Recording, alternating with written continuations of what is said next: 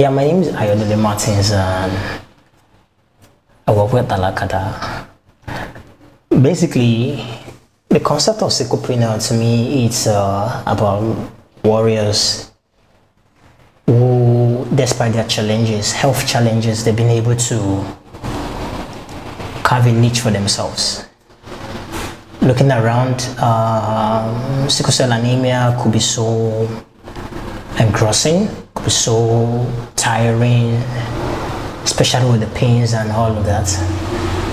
But you know, we're a lot of people, we're a lot of HBSS warriors trying to do something for themselves in their own little ways and being a source of inspiration to others.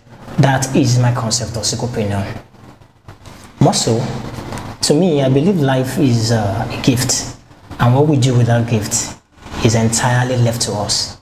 So we should endeavor that despite all our conditions, all our inequalities, all our unbalanced attitudes, we can still make a way in life by trying to be who we are, be the best at what we do, touch as many lives as we could, and